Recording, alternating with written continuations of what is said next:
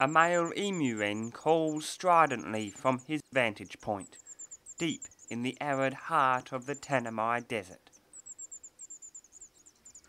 His territory spans a tiny patch of a landscape renowned as one of the most inhospitable on Earth. But after years of drought, he has been granted a reprieve from the desert's merciless ferocity. 2 years of above-average rainfall have ensured that plenty of insects are available to eat, and the vast spinifex grasslands are furnished in new growth. For the emu-wrens, there is no time to waste. They scurry secretively through the spinifex. At only 12 centimetres, they are Australia's smallest emu-wren and have bred up quickly to colonise the spinifex expanse. But their story is no isolated incident. Inland Australia is experiencing a rejuvenation, a time of plenty which is as rare as it is spectacular. This remarkable transformation is nowhere more evident than at the Cooper Creek in northern South Australia. The Cooper Creek originates in southwestern Queensland, from where it meanders for 1,300 kilometres into South Australia, eventually emptying into Lake Eyre. In June 2010, after significant rain across the inland, the Cooper's floodwaters cut across the Birdsville Track, 130 kilometres north of Maree. With the track under water, the Cooper Creek ferry takes road users across the waterway. It last operated in 1990, a 20-year gap which highlights the incredible rarity of this spectacle. Where the creek channel is not as well defined, the waters spill out across vast floodplains. Coolabah trees which have endured in desolate sand for decades now stand in their own inland sea. For some, it is too late, but for those that have survived the drought, it is a time of plenty. The shallow floodplain wetlands support an abundance of water birds, the most common being the black-winged stilt. Meandering on long legs through the shallows, the stilts feed on aquatic plants and animals. Following the Cooper's flood, they have bred up considerably. Indeed, here the majority of birds are young, denoted by their dark heads. The lush wetland vegetation supports a myriad of insects. Brightly coloured dragonflies adorn the lignum and dart erratically above the water's surface. For insectivorous birds, this is a banquet. Indeed, a pair of white-winged trillers have taken full advantage, constructing a nest in a low coolabah. Trillers are a summer breeding migrant to southern Australia. The male is boldly plumaged in black and white and calls conspicuously. His female companion sports a more conservative brown colour scheme. The nest itself is a shallow platform resembling a frying pan. When the young finally hatch, they must carefully balance upon each other to avoid falling out. This particular nest was built above water, so had one of the chicks fallen, it almost certainly would have drowned. Right now, it is summer, and the temperature is a scorching 50 degrees. It is as if the lush green landscape and flooded wetlands are totally detached from the blistering heat. But at least beside the Cooper, there is shade, food and water. Further afield, in the Gibber Plains, shelter from the summer heat is a little harder to find. In April 2008, the Gibber Plains were a seemingly lifeless mirage. a lunar landscape where not a blade of grass dared grow from the barren ground. But the desert rains have finally returned life to this foreboding landscape. The once bare gibber stones now lie concealed beneath a carpet of green grass and succulents. For the Australian pratincoal, this is about as good as it gets. Hundreds of them lie scattered across the gibber in loose flocks, yet their exceptional camouflage makes them virtually invisible. Most are young birds. Their parents were quick to breed after the rejuvenating rains. But these graceful birds are not alone. They share the plains with a variety of other species. Perhaps the most charismatic are the inland dotterels, an endemic wader which has adapted to a highly nomadic life in the arid inland. Like the pratincoal, their plumage matches the rocks and sand of this landscape, where they feed mainly on vegetation and some insects. Here too are the banded lapwings, a wary bird which is quick to walk away from any intruder. Despite their bold black and white breast, the brown back provides very effective camouflage on these open plains. The banded lapwing is well distributed across much of mainland Australia, but its other co-inhabitant, the gibber bird, is restricted to the sparsely vegetated gibber plains. This fascinating bird is terrestrial in nature. It always uses a rock rather than a bush as a vantage point. Gibber birds move quickly across the ground.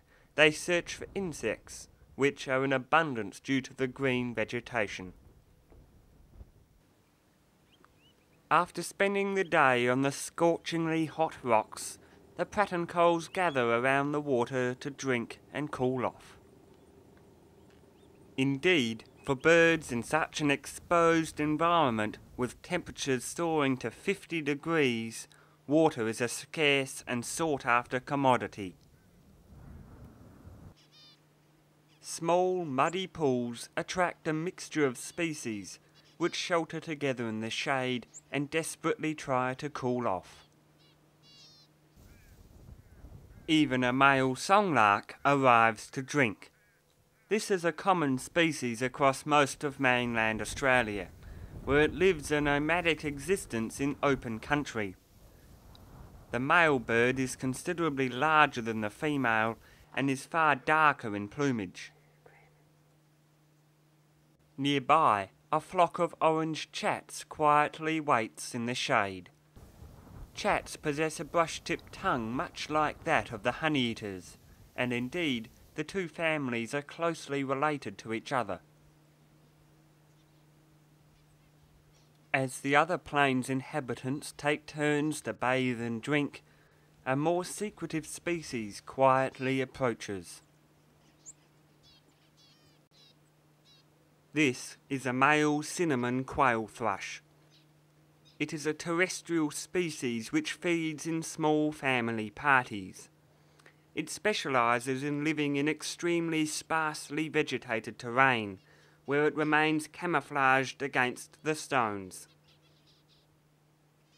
For the birds here, this tiny pool is a precious escape from the summer's ferocious heat.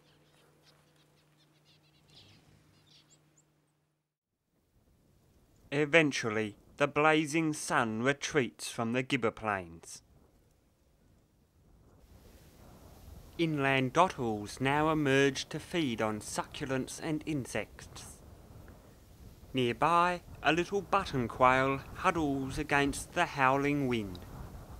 At only 14 centimetres in length, the little button quail is tiny, but in response to the desert rains it has become plentiful here. Button quails differ from true quails in that the female is considerably larger and more brightly coloured than the male.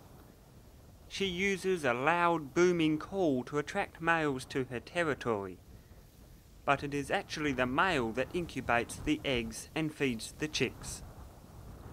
His job, though, is short-lived.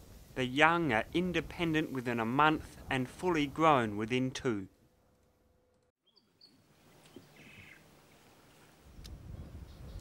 Despite the recent heat, large pools still exist in the creek channels that dissect the Gibber Plains and in ditches beside the Birdsville track.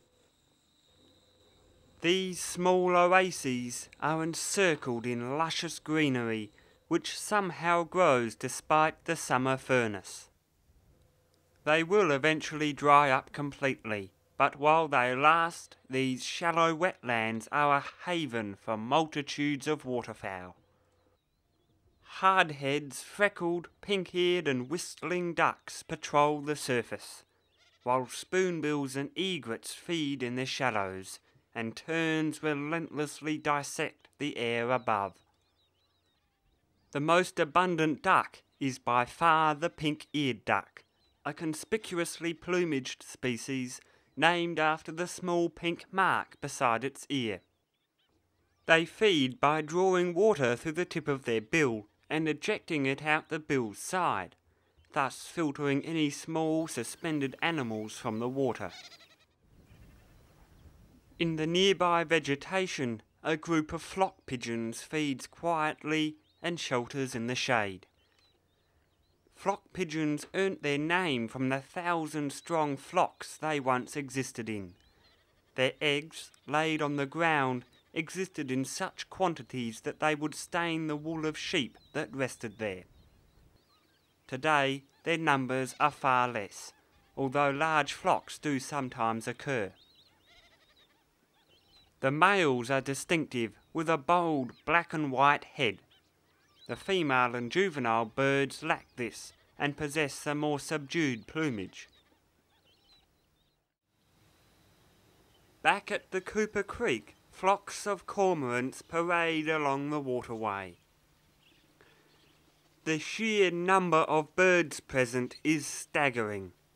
It is hard to believe that only 2 years earlier nothing lay here but a bone-dry riverbed, devoid of the luscious greenery that now entombs its banks, and the thousands of water birds that now grace its shores. A short distance from the ferry crossing, the Cooper enters Lake Kilampapana, a vast water body a kilometre wide and several kilometres long. Hundreds of little corellas gather on the banks to drink. Indeed, the surrounding country is now a banquet for seed-eating birds. The dunes are cloaked in seeding grass and flowering plants, which erupt from the ground after good rain. All this new growth has caught the attention of diamond doves.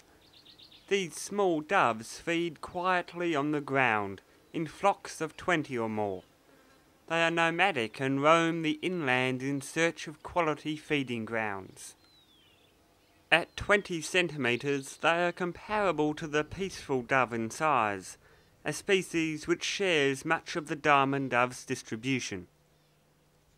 The diamond dove is an abundant species across the floodplain and dune country. Far less common is the banded whiteface. This tiny bird is an arid land specialist, requiring no surface water to survive. It is uncommon and highly nomadic across much of Australia's desert heart, where it feeds on seeds and insects. But all this activity has not gone unnoticed. The region is awash with raptors. This is a Nanking kestrel, and its nest is nearby. With a plentiful supply of insects, rodents and small birds, the kestrels are breeding prolifically, taking advantage of the temporarily favourable conditions. The downy chicks here are quite young and struggling against the scorching summer heat. Despite their abundance, the kestrels are visibly outnumbered by the carrion-eating black kite. Their partially fork-tailed dark silhouettes fill the sky. In some places up to 100 circle together, watching the ground for their next meal. The black kite has a vast range, which includes most of mainland Australia and also southern Asia, Europe and Africa. Here it also shares the sky with Australia's largest bird of prey, the wedge-tailed eagle, which has a wingspan of up to 2.5 metres. These majestic raptors soar high on the thermals, up to 2 kilometres above the ground. The distinctive wedge-shaped tail of their silhouette aids identification. They often feed on carrion, but will also hunt their own prey. Back on the ground, and Australia's largest bird, the emu, is also taking advantage of the good times. This is a nomadic species which can travel vast distances in search of fresh new growth. With plenty of succulent vegetation, this group of 20 birds is well fed. Plant matter like this is the staple of their diet, but they will also consume insects if they are available. Emus stand up to 2 metres in height, but are flightless. The remnants of their wings now hang uselessly at the bird's side. Although they lack flight, they are by no means defenceless. The emu's powerful legs can carry it at speeds exceeding 40 kilometres an hour.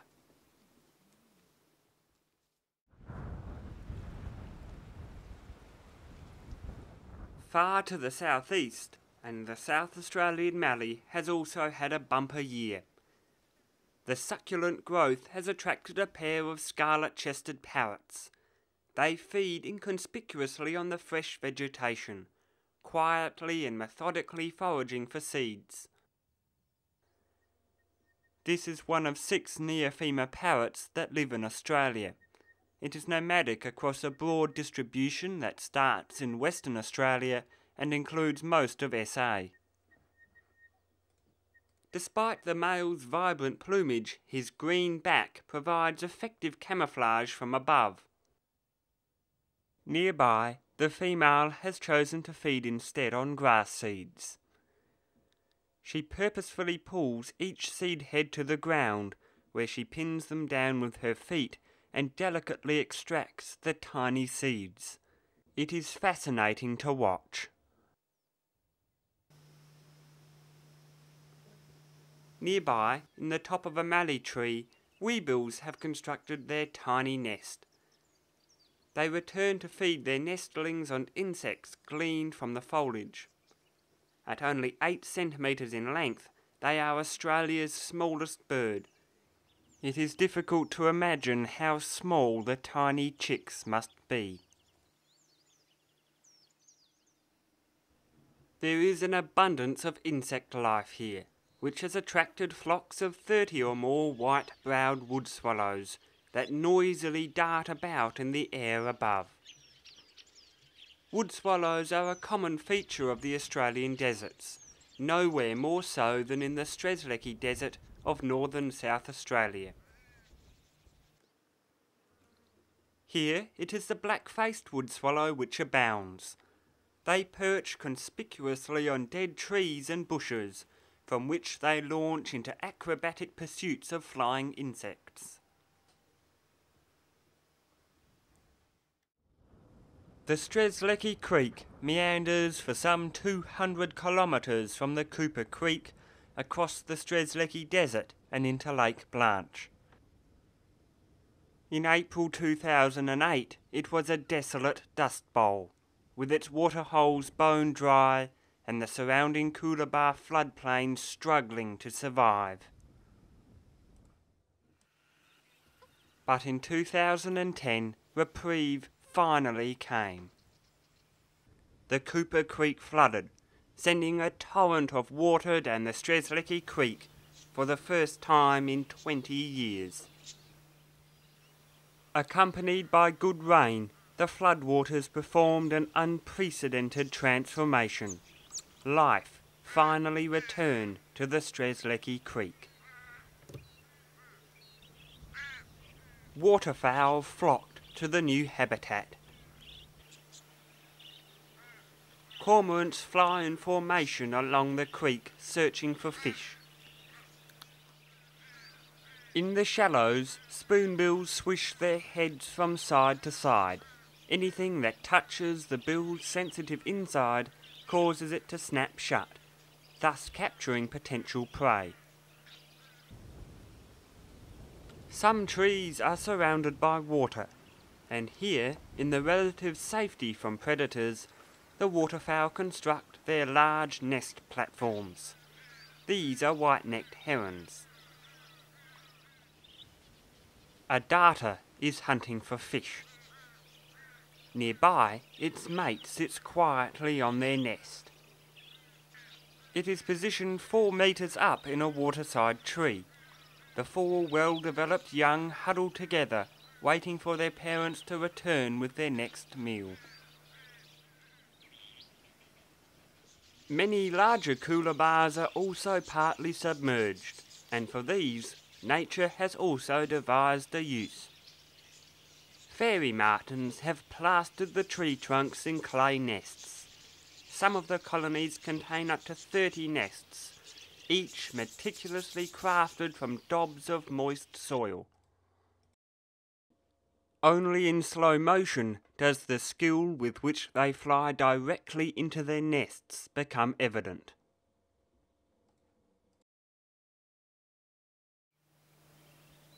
Away from the primary creek channel, there are many small flooded wetlands. They provide the perfect home for gull-billed terns and pink-eared ducks. Gull-billed terns are distributed across every continent on Earth. In Australia, it is an inland rather than coastal species, which breeds on small islands in temporary inland wetlands like this. The Strzelecki Creek's floodplain has also been transformed. In April 2008, the floodplain was almost devoid of life. Years of drought had taken their toll, ensuring that not a blade of grass adorned the bare earth between the struggling coolabahs. Yet, in a testament to its tenacity, the landscape has recovered beyond imagination. And at the front line of this spectacular recovery are the grasses. They have been quick to recolonise the floodplain, which is now carpeted in new growth. Their diverse seed heads sway in the morning breeze. This is a free-for-all buffet for seed-eating birds, and they have taken full advantage of the inexhaustible cuisine. White caps floating in a sea of grass is all that denotes the presence of a familiar and endemic Australian cockatoo, the galah. Entire flocks of 50 birds seem to disappear behind a screen of seed heads as they quietly feed and meander across the ground. And they are certainly not alone. The air is constantly filled with the lively chatter of budgies. A true symbol of the outback, the key to the budgie success is their ability to breed prolifically during good seasons, and this is one such season. Virtually every tree hollow contains a budgie nest, up to 8 per tree. Many are barely above the ground, while others are an ingenious application for disused fairy martin nests. Each of these nests can contain up to 8 young, and in a good season, the adults can have multiple broods. When the boom time eventually passes, they will be forced to disperse, waiting for the rains to return somewhere in the vast inland.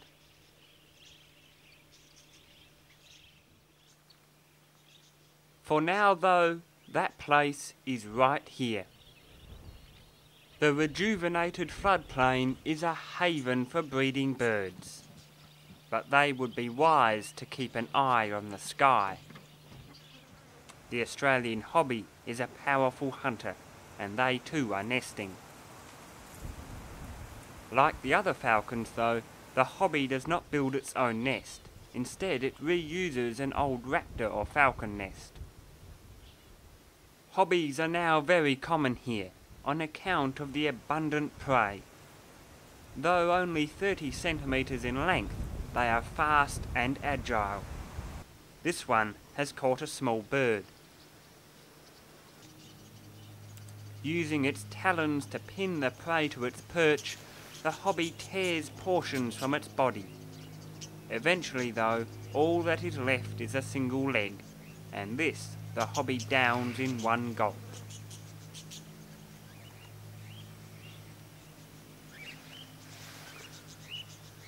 Besides the beautiful hobby, other raptors have also arrived to exploit the bonanza. In the open grassland, a pair of spotted harriers has mated and are now building their nest.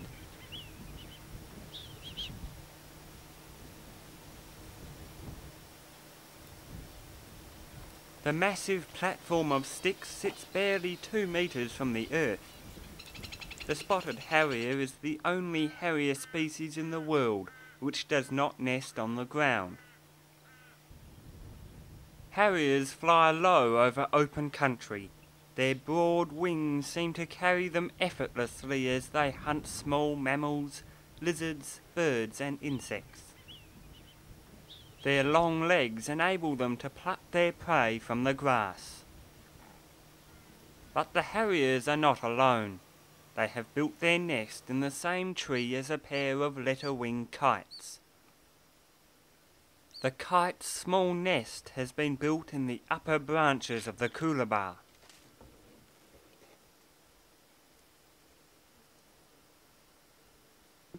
With their respective nests only 3 metres apart, the two raptor species relentlessly harass each other. The tiny letter-winged kite is dwarfed by the mighty harrier, which possesses almost double the wingspan.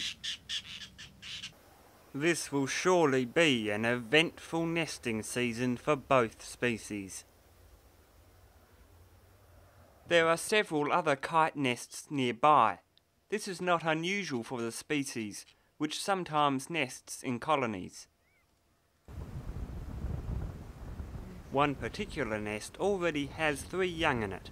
They wait quietly as their parent stands guard nearby.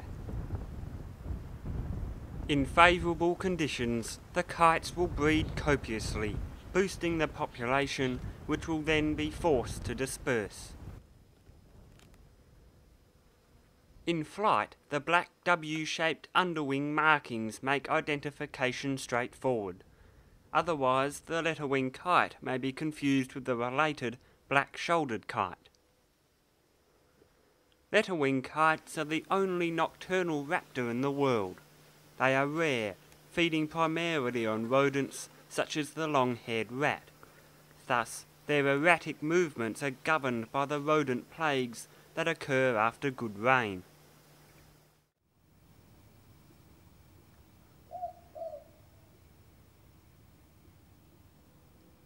As night falls over inland Australia, it eventually becomes apparent why so many kites and harriers have chosen to nest here.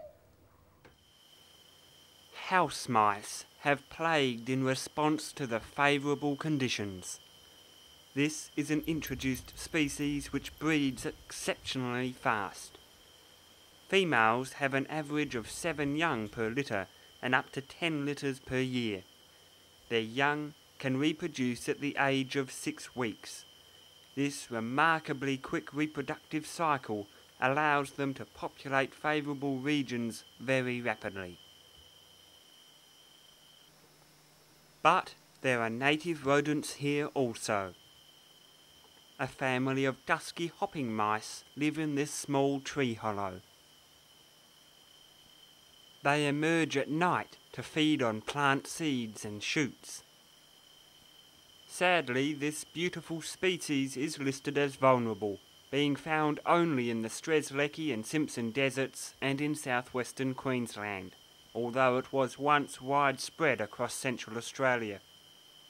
Like the other hopping mice, the dusky possesses powerful hind legs that enable it to jump proficiently. It disappears down its burrow at the slightest hint of danger.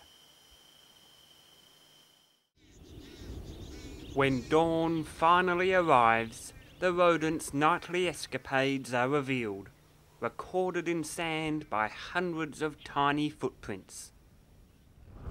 With nighttime over, the letter-winged kites are roosting, but their diurnal cousin, the black-shouldered kite, is wide awake.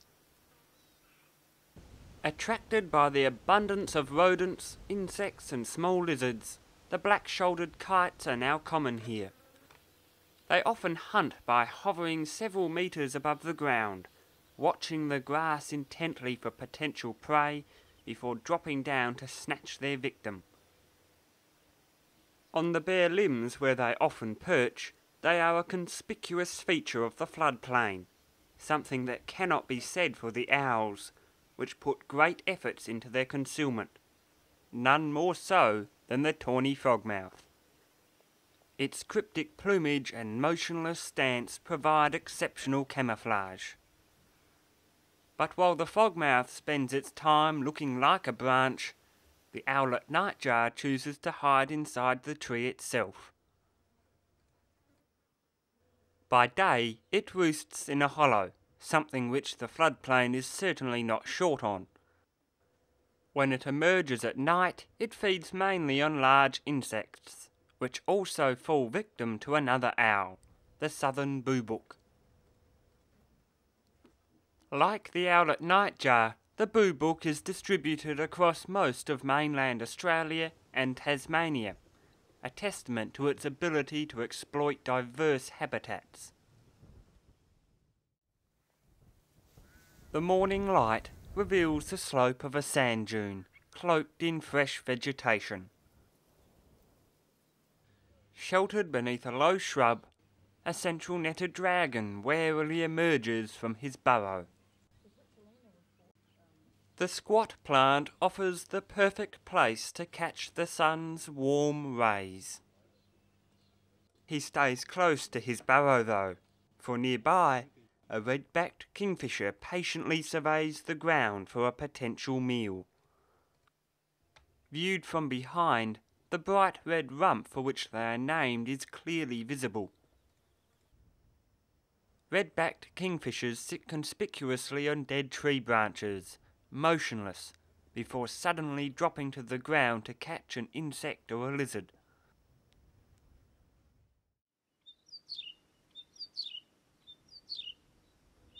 The distinctive song of the chirruping wedgebill.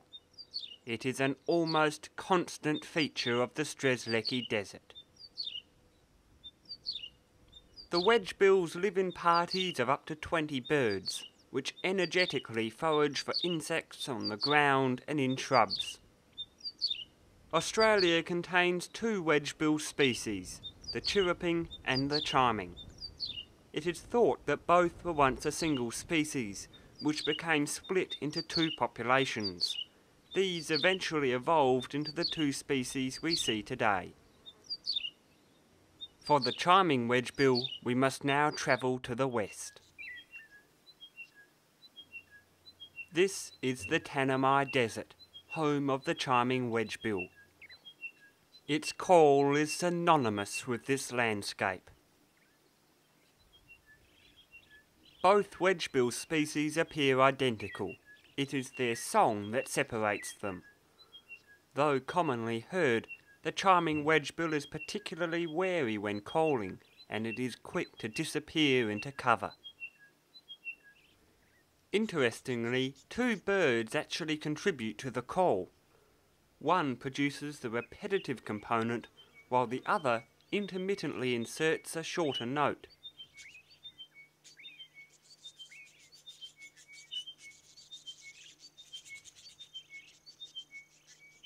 Perhaps there is an extra uplift in their song, for now is certainly a great time to be a wedgebill. The Tanami Desert looks the best it has for many years. Clay pans lie awash with water. Like miniature inland seas, they tell of the wet conditions prevalent only months earlier.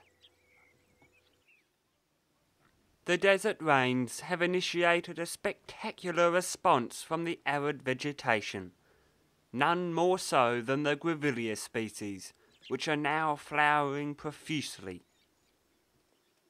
Honey grevilleas laden with 20-centimetre long flowers rise like flaming sentinels from the spinifex plain. Holly grevilleas are also on full display. Emblazoned in crimson, they possess horrendously prickly leaves shaped like that of holly. This dramatic floristic display put on by the grevilleas has attracted insects and honeyeaters. This is a black-chinned honeyeater. This golden-backed form of the species is found from northwestern Queensland across the Northern Territory and into the Pilbara of Western Australia. It forages in the canopy of trees in small flocks or pairs, where it uses its stout bill to probe in the bark for insects, as well as feeding on nectar. With plenty of food available, this pair is now breeding. Their tiny cup nest is delicately suspended in the outer foliage of a eucalypt, where it is all but invisible, camouflaged perfectly amid the leaves. It is only the arrival and departure of the adults that subvert the nest's concealment. There are other honeyeater species here too. By far the most abundant of these is the grey-headed honeyeater. Confined to the north of Central Australia, it is usually associated with rocky country, but seems at home here on the spinifex plain. Grey-headed honeyeaters are extremely active, continuously darting through the foliage in pursuit of nectar and insects. They seem never to sit still. Dusk slowly settles over the spinifex grassland. The swaying seed heads glow in the golden blaze of the retreating sun. Amidst this striking scene, a smooth knob-tailed gecko emerges into the night. It has spent the day concealed in a burrow beneath a spinifex tussock, and now it is ready to hunt.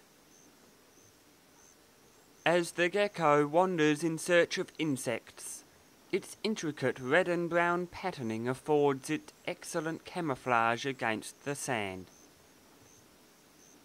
It shares the desert with a variety of other reptiles, which hide in the spinifex, under rocks and in the nooks and crannies of termite mounds.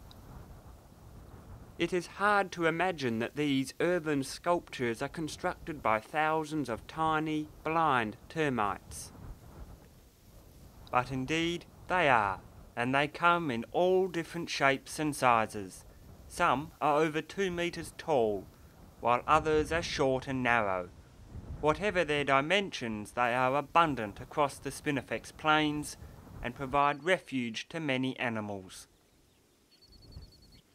The fat-tailed pseudo-antechinus is one such species. It often spends the day sleeping in a termite mound, intermittently emerging to warm up in the sun. At night it preys on insects. The thick tail is used to store fat, which can be used as an energy reserve during times of drought.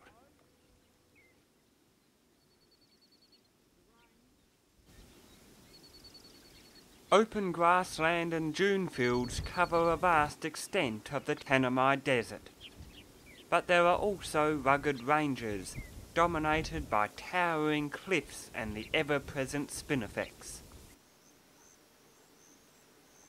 The range country is punctuated by spectacular gorges. Some of these contain rock holes full of cool water. With water such a rare commodity out here, any pool like this attracts bird life from far around. Finch species like the painted finch feed on dry grass seeds which provide them with little moisture.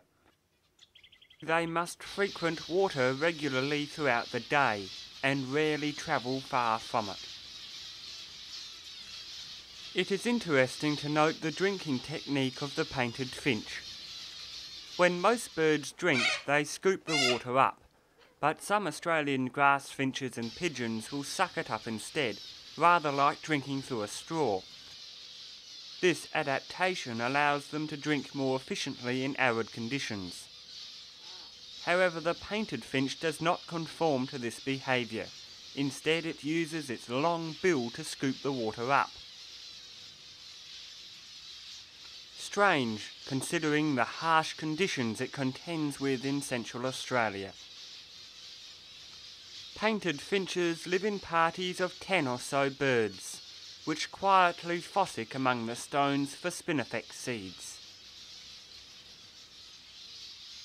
But here they are outnumbered 100 to 1 by the zebra finch. Flocks of hundreds of zebra finches gather in the trees surrounding the waterhole. Their endless chatter carries far down the gorge.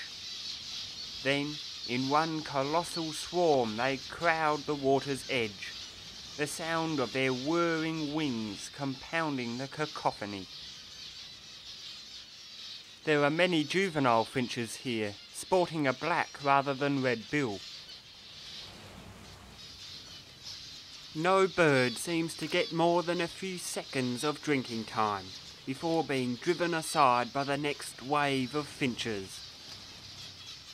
It is a phenomenal spectacle which illustrates the continual struggle for survival endured by the inhabitants of this unforgiving landscape. Diamond doves also need to drink regularly. They arrive here in small flocks, which tentatively approach the pool. Perhaps it is the commotion of the other birds which makes them so timid. They stay only long enough to briefly drink before hurriedly departing on whirring wings.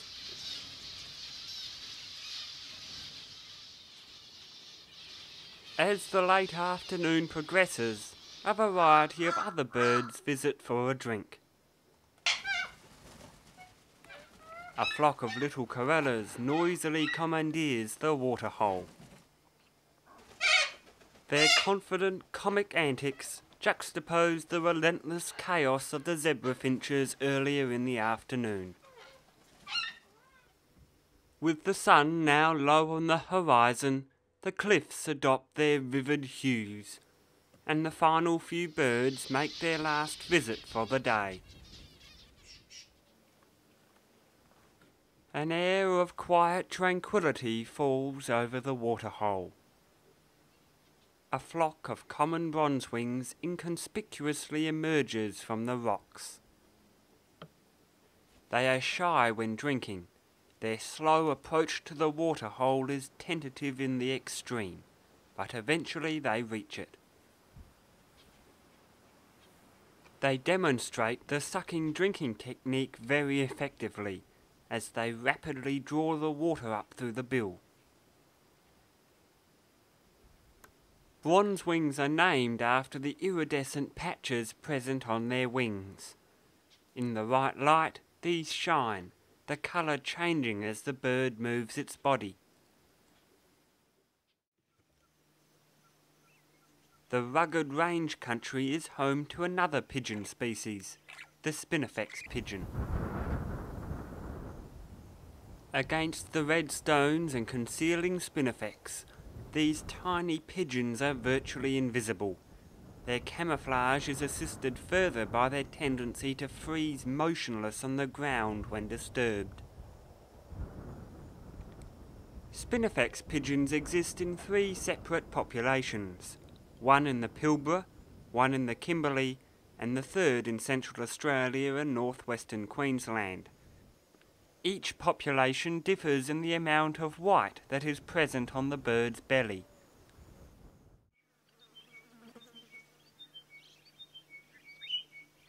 The morning chorus of the chiming wedgebill floats above the Spinifex plains, as it so often does.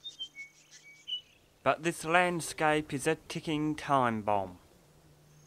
Spinifex is inherently flammable, and nearby the inevitable result of this is plain to see. A fire has passed through here only recently, but the landscape is already recovering. New vegetation has sprung from the sand. This is the curious upside-down plant, named after its flowers which originate from the plant's base, below the leaves. It, along with many other new plants, form a green carpet between the blackened stumps. This fresh, regenerative vegetation has attracted birds in unprecedented numbers.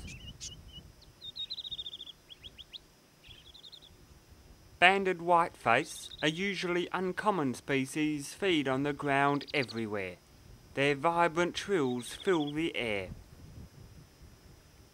Their abundance on this burnt country is surprising.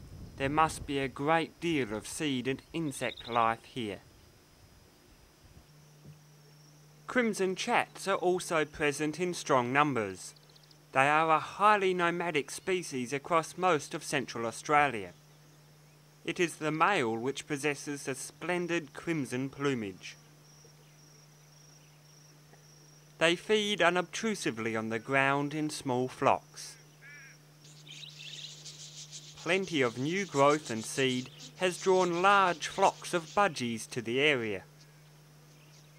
They look almost like leaves when perched in the burnt branches. The remarkable post-fire recovery of this tiny patch of the Tanami Desert reflects the wider desert's transformation after the drought-ending rains. It is one which saw waterfowl flock to the flooded Cooper Creek, as the Birdsville track was cut for the first time in 20 years. Immense flocks of budgies bred insatiably along the Strzelecki Creek, as the once desolated floodplain was furnished in seeding grass.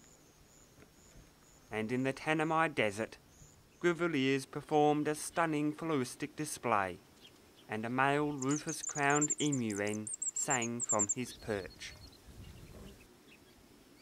These scenes of rejuvenation are merely a transient phase in the boom and bust cycle. Eventually the waters will dry and the drought will return with ferocity, until the next rains finally fall. And so this story ends where it began, with an emu-wren singing from a tiny corner of a breathtaking landscape. The Australian deserts in a good year.